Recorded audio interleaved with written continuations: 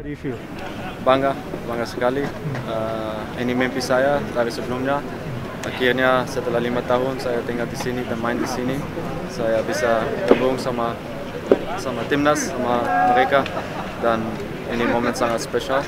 Tapi menurut saya ini baru pertama saya bisa bangga, tapi ini journey baru mulai dan saya mau ambil banyak prestasi sama timnas, mau ambil juara, mau ambil emas di SEA Games nanti, dan ini target saya dan saya harus kerja keras untuk realize begitu.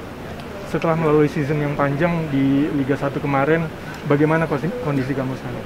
Kondisi top, baik, libur sedikit pendek, tapi ya saya sudah bicara kemarin juga kalau negara telepon dan ambil, semua pemain harus siap, dan saya juga, dan saya sudah libur 8 hari itu mungkin tidak cukup, tapi kita harus siap. Tanggapan kamu skuad muda ini seperti apa?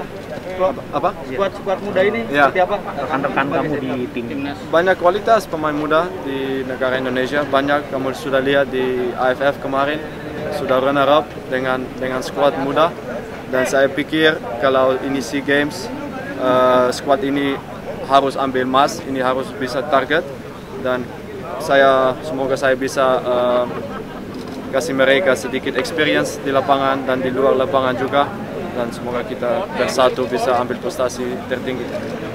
Tadi kan satu lagi tadi sempat bilang ikut puasa karena mengapa kemarin. Ya, saya ikut mereka kalau saya pikir kalau saya minum semua ada tidak, itu tidak baik juga untuk tim, dan saya lakukan tim, dan saya puasa dulu. Thank you. Terima kasih ya.